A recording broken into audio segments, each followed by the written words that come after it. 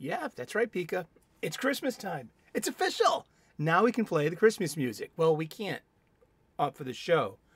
I don't want to get a copyright strike, dude. Come on. Hi. Welcome back. Once again, it's time for the Comics Coffee Table, 3 p.m. U.S. Eastern daily.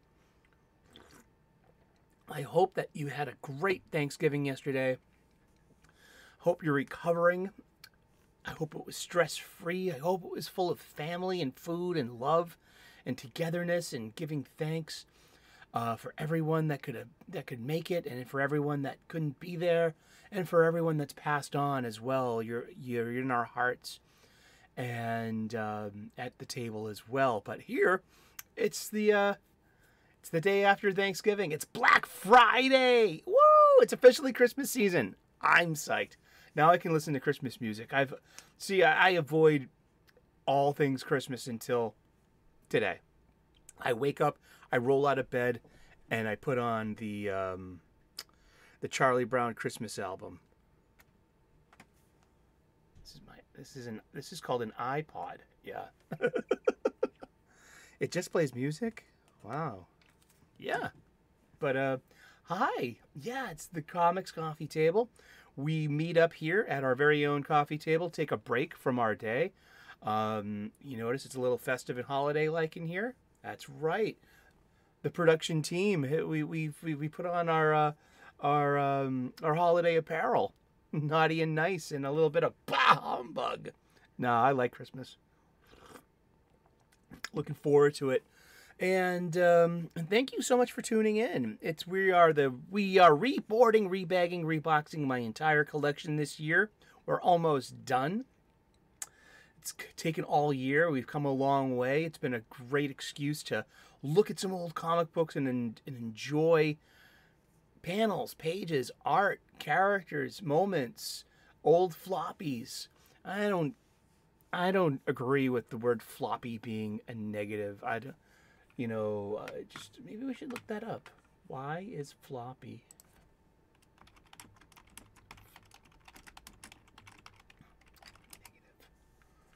Oh, no, they're talking about floppy disks for comics. A note on the term floppy. Let's see. I found something on Tumblr. I don't do Tumblr. I don't do Reddit. I don't do Slacks. I don't do, I was in a room full of my friends, my real life friends, who we would call normies. They would be normal people, typical people who aren't part of like the fandom and the big conversation. And I was like, yeah, and then some people play their shows on YouTube and then on Rumble, and they're like, all of them are like, what's Rumble? Normies don't know what Rumble is, and it might be a bit too center right for. So, yeah. Hi there. Welcome back. Let's get to it. Let's start boarding and bagging our comic books. We've got supplies. The supplies I get at my local comic book shop. Really big on spreading the news and the advocacy of the agenda of the platforming and the messagings and the who's and what's and things. And you get to your local comic book shop and spend your money there on your supplies. There, I said it! Naughty, nice, bah humbug. Indeed. It's the end of an era. We're doing something today. What are we doing? Well, it's my Crisis Long Box. It's my beloved centerpiece of my entire collection. It's a personal curation of lots of different DC stories, and especially the Crisis on Infinite Earth stories, and just the crises that it's been happening for the past 40 years or so, but almost. But it's time. Let's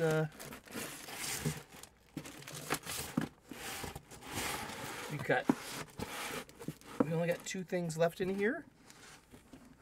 We're just going to pop them in this box. and we're going to get to it. We have 52, the weekly.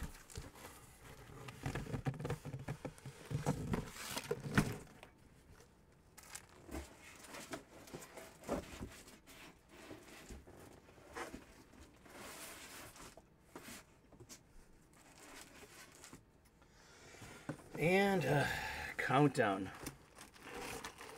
the other weekly.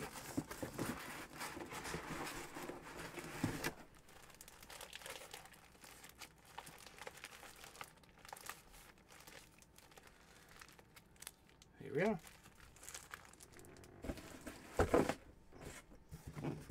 Guess what? That's that. Goodbye. Say goodbye to yesterday. And I'll take with me the memories to be my sunshine and the rain.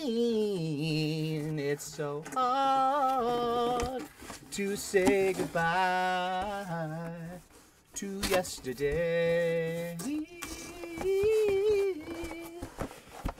That's it.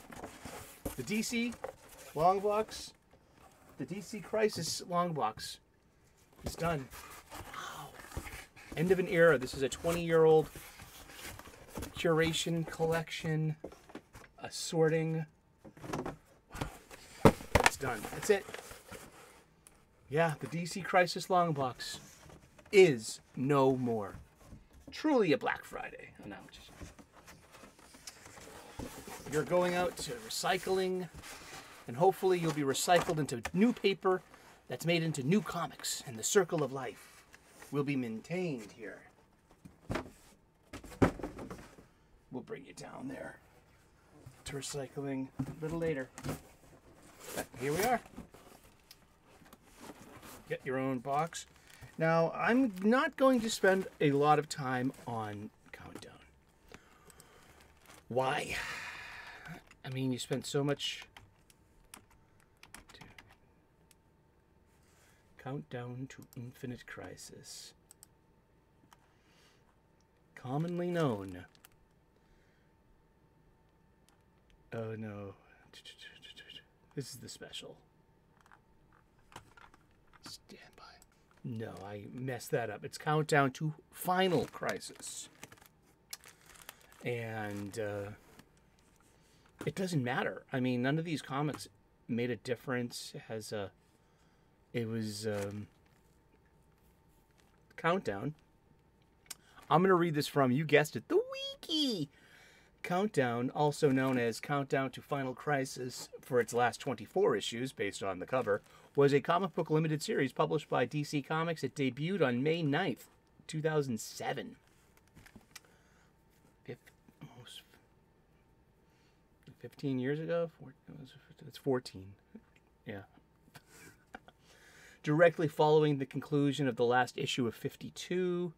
The series is primarily written by Paul Dini, along with a rotating team of writers and artists. Countdown consists of 51 issues, numbered and reversed, and published weekly for 1 year. The series covers much of the fictional DC universe, told in parallel narratives through the interconnecting stories of a cast of characters, and it frequently crosses over with other DC titles. Unlike the 52 limited series from the year before, Countdown is not depicted as taking place in quote-unquote real time, but presumably operates on the same floating timeline as DC comic stories in general.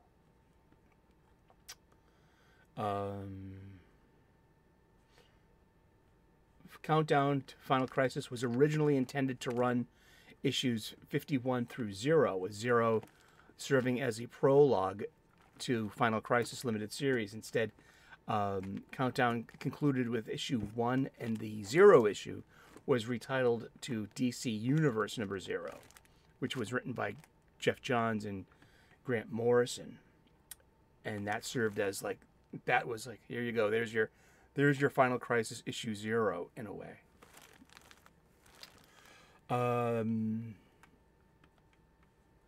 While the book was billed as leading up to the beginning of DC's Final Crisis limited series, it later emerged that the plot lines in Countdown had diverged from what was written for Final Crisis, leading to continuity problems between the two books.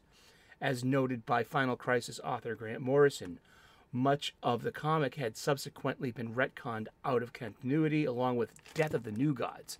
I didn't get that many. I didn't. Jimmy Olsen learning Superman's secret identity, the battle between him and Darkseid, and the other events have been ignored following the conclusion of the series.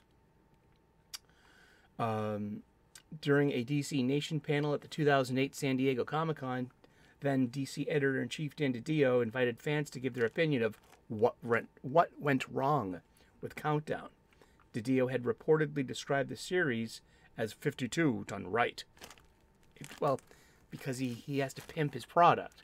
You're not supposed to disparage your product. You're not supposed to say, like, well, you know, it's not going to be, you know. Yeah,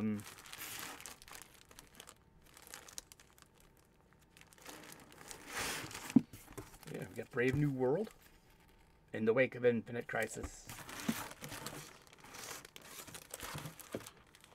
And yeah, DC Universe #1 somewhere over there. And we started with some bags and boards on this. We got some wonderful Adam Kubert art. But I'm not going to waste the resources on this. No, because I've never reread. I mean, I actually have reread these. They're okay. They're just not great. Oh, gee. This is how we get spine roll, Sully. When your floppies all fall over. Well, let's look at one.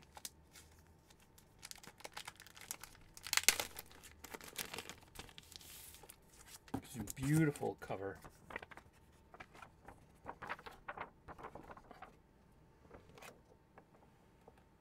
Showcasing all the different heroes of, you know, that year. It opens up with Desaad, you know, doing Desaad-y things. You get people on, just like gruesome imagery though. I mean, like people on meat hooks. You know what I mean? That's just like really gross. I mean, that's so dehumanizing in a way.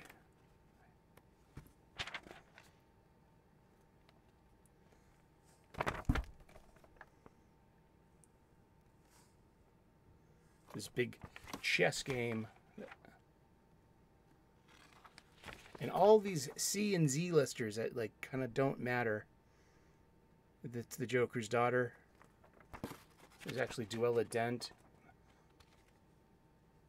And she's hanging out with Holly Robinson, who's a sidekick of Catwoman. And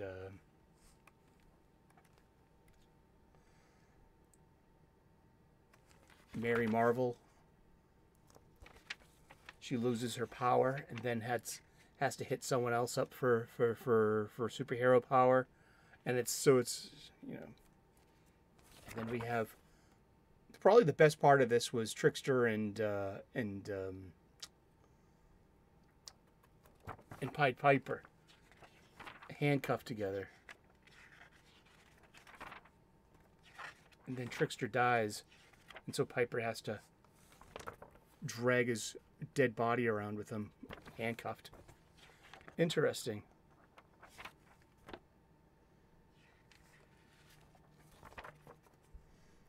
Red Hood.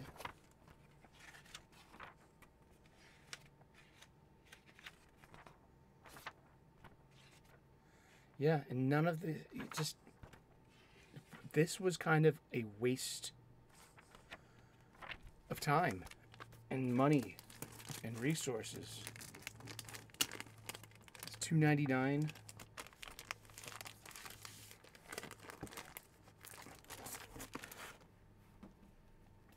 Let's do some math. $2.99 times 51 is $152.49 just for the 51 issues of Countdown. And then comes tie-ins that they just threw in. Now, I did not get Death of the New Gods. And I'm grateful for that because none of it mattered.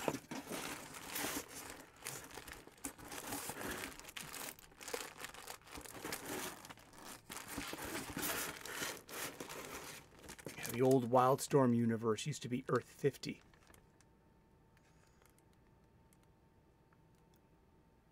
Donna Troy, Kyle Rayner, Jason Todd. These are $2.99 a piece as well.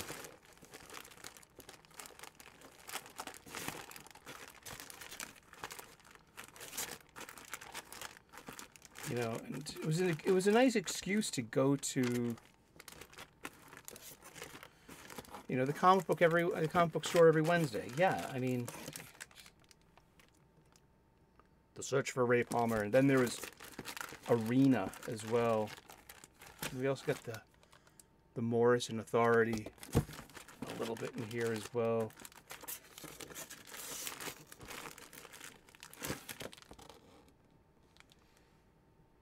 Yeah, $3.99. So that's throw another $12 on there, huh?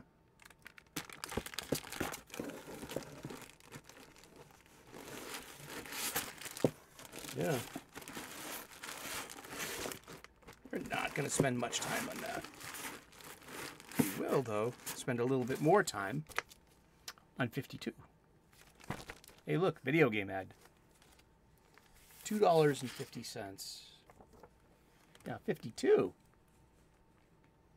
This was great. It debuted on May 10th, 2006, 1 week after the conclusion of Infinite Crisis. Now, there was the 1 year later storyline, as we touched upon yesterday, such with Nightwing and with Superman's Up and Away. This fills in the blanks of that entire year. The multiverse, the local multiverse, has been reborn. History is now resetting,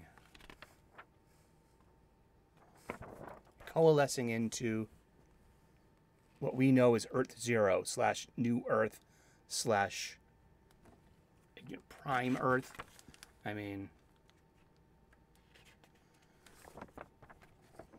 got Ralph Dibny, who's looking to, who's being kind of suckered into thinking he can bring his dead wife Sue back from the dead. We've got Renee Montoya, who is now the Question.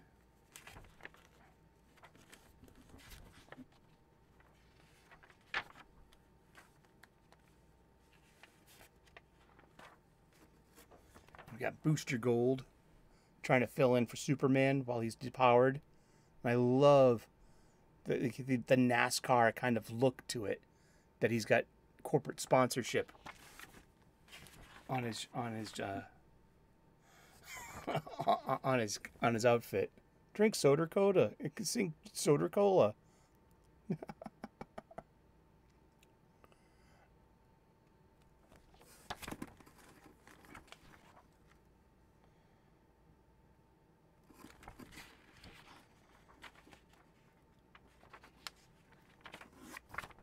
Action figures, anyone?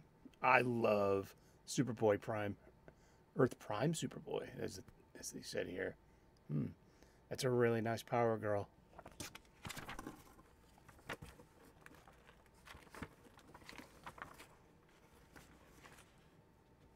Superboy, Connor Kent, sacrificed himself.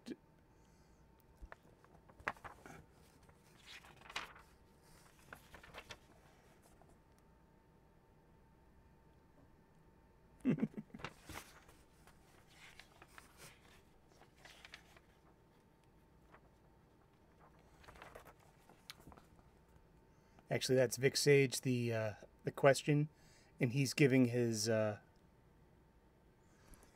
mantle over to Renee Montoya.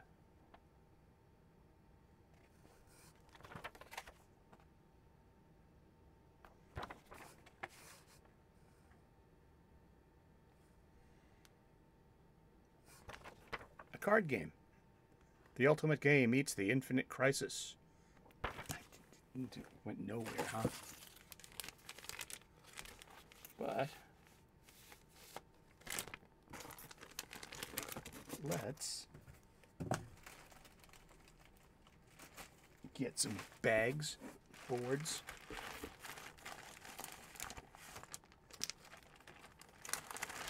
Prep some of these ahead of time.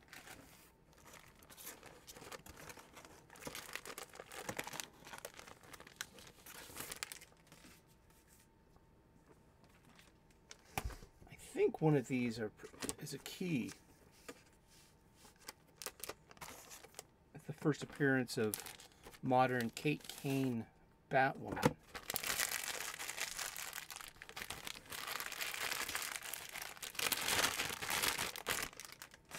Go. Pull up a chair, grab a cuppa. We got some freshly brewed coffee. One thing I loved about 52 was there was a backup feature in each one. We have Donna Troy, who remembers like all the multiverses and stuff like this. It's called The History of the DCU. And we got some great Dan Jurgens, Art T-Bear art here. And it just goes down the line, just like giving you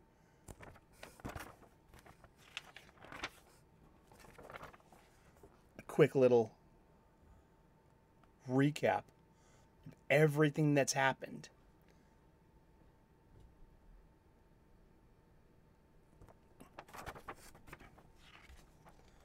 Two Earths.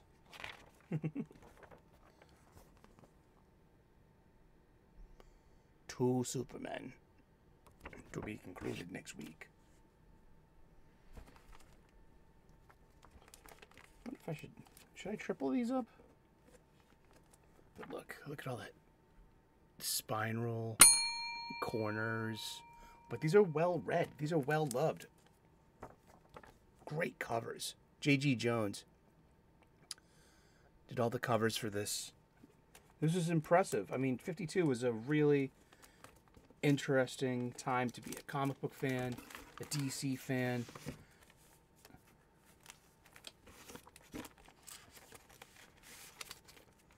There might be room for another in here.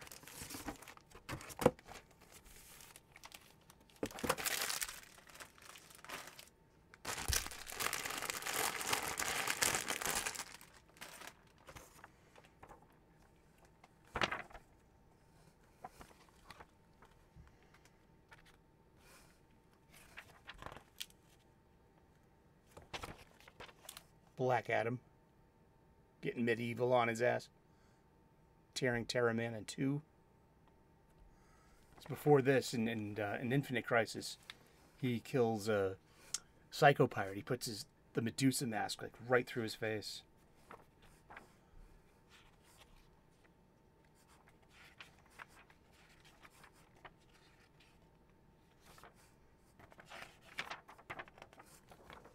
The history of the DCU.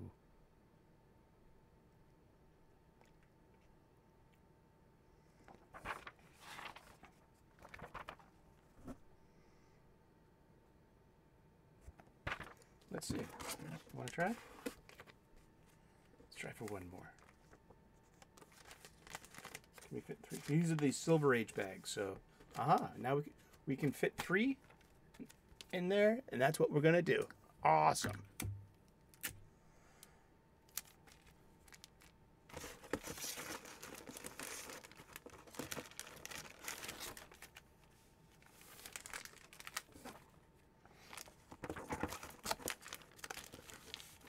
Did you have a good Thanksgiving?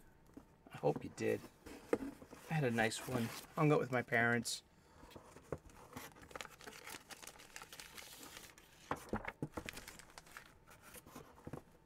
As I like to say, the littlest, biggest table in the world with us.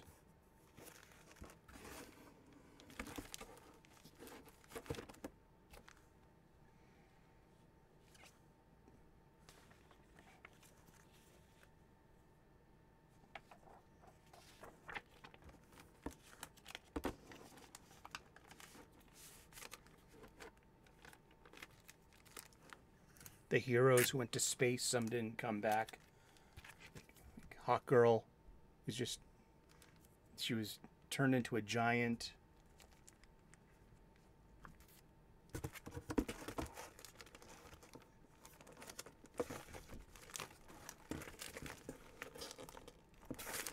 The history of the DC Universe goes the first 11 issues.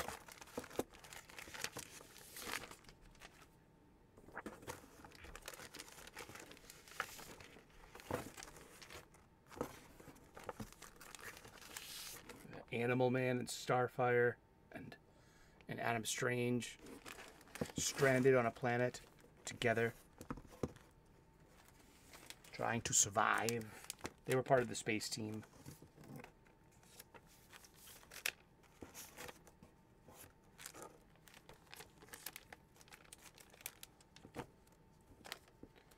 That was over in the Rann-Thanagar War part of things during Infinite Crisis.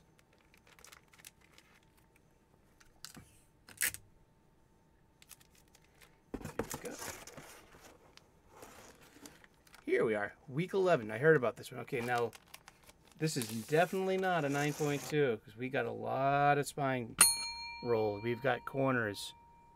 But we're going to look this up real quick.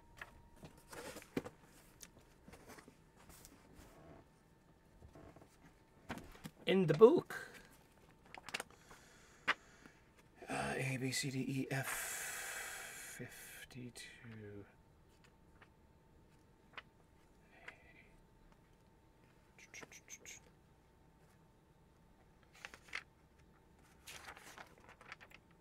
Here it is, 52.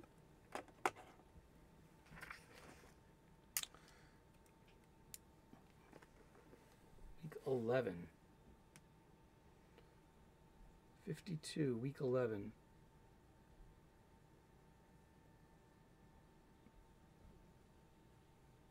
$4. From a $2.50 book. But that's only if it was at a 9.2. So this is the first appearance. She has a single panel appearance in issue 9.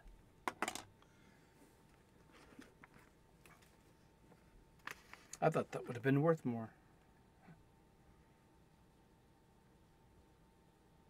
Guess not.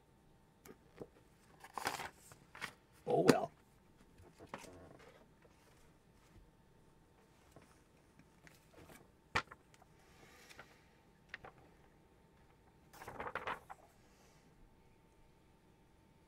Kate Kane and Renee Montoya.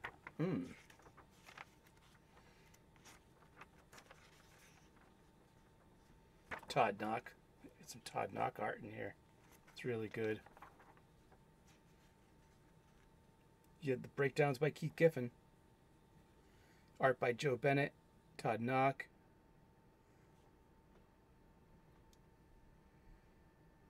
Yeah, this is like a murderer's row of writers. This was like the best of the best. This is probably one of the best things DC's, in my humble opinion, ever put out.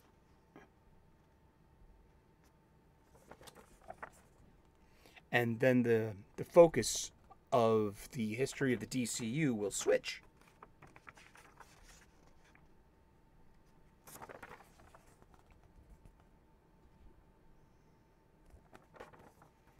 To Secret Origins.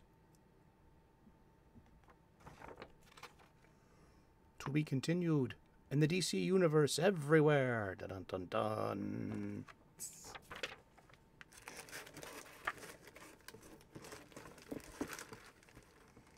10.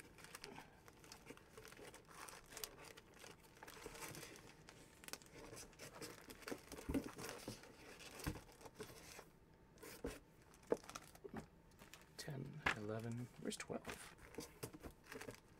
And 13. Are we missing some issues? Wait a sec.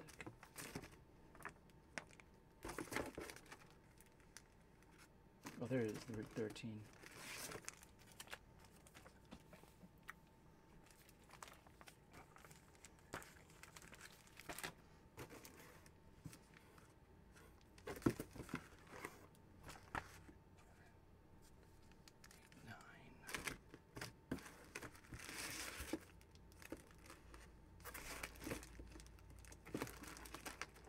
good time to figure this stuff out. Like, are you missing issues? 18, 19, 20. Wow, are we missing issue 12? I hope not. 10.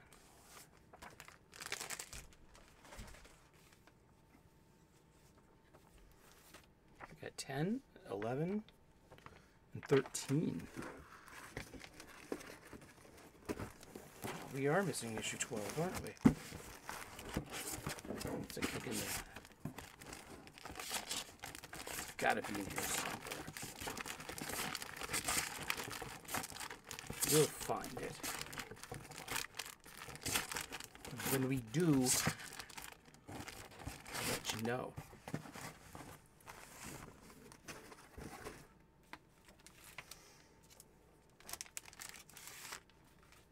But then the backup changes to a 2-page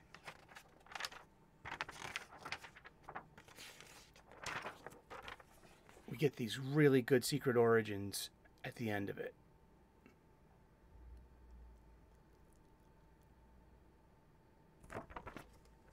Awesome stuff. Thank you so very much for tuning in. It's been the Comics Coffee Table. We're reboarding, rebagging, and reboxing my entire comic book collection, and we're getting near the end. We are in the end game, and I'm glad you enjoyed your holiday. I hope you did. Leave a comment in the comment section. Keep the conversation going, and we will see you again in those funny pages, okay? God bless, namaste, good luck, and thank you so much for tuning in. Like and subscribe, and it's officially the Christmas season. Yes. Turn on the Christmas music now, all right? Now, there you go. All right, have a great day. Cheers. Bye-bye.